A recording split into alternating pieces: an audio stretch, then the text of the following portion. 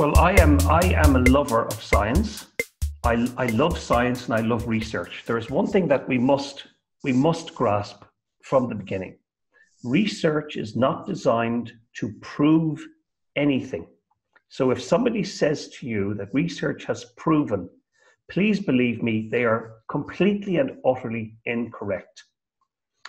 Research provides us with evidence, and evidence can change as the years progress because we have new equipment, we have new ways of being able to visualize and look at things, and therefore we say, haha, we thought it was this way, but it is in fact this way. Now, I want the listeners, I want the Feldenkrais community to understand that I am truly a supporter of science and research. However, the map is the territory.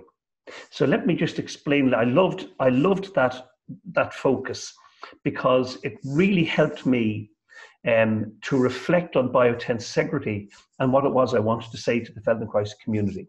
So imagine for a moment that somebody has provided us with a map.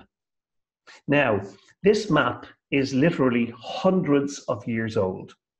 It has been contributed to by Professor this and Professor that. In this particular case, Erostratus, Galen, Harvey, Leonardo da Vinci, Michelangelo. It has been added to over 2,500 years.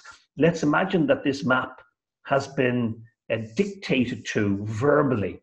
So it explains using beautiful words and vocabulary how to get from A to B. And in fact, let's even make it more beautiful. Let's say it's written on beautiful in parchment paper. My God, this map is just amazing. And it tells you how to get from Dublin to San Francisco. You follow all the details and you arrive in San Francisco, and I come along and I say to you, well, actually, you're not in San Francisco.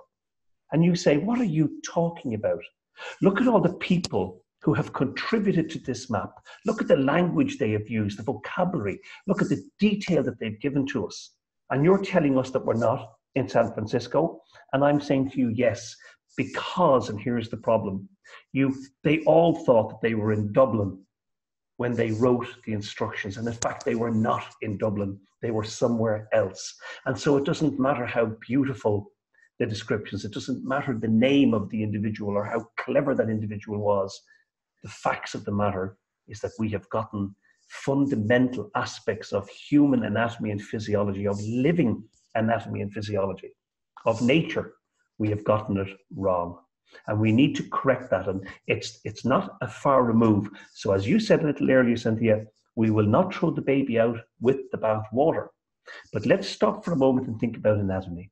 Let's stop and think about the first telecommunication system. Let's think about the first automobile, the first locomotive train. And then let's think about anatomy.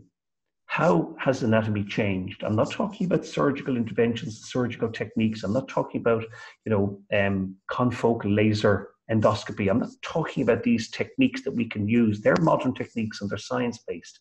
But the study of anatomy, that this is my biceps brachii, this is the origin and this is the insertion, that has not changed in 2,500 years. It certainly hasn't changed since the 15 or 1600s.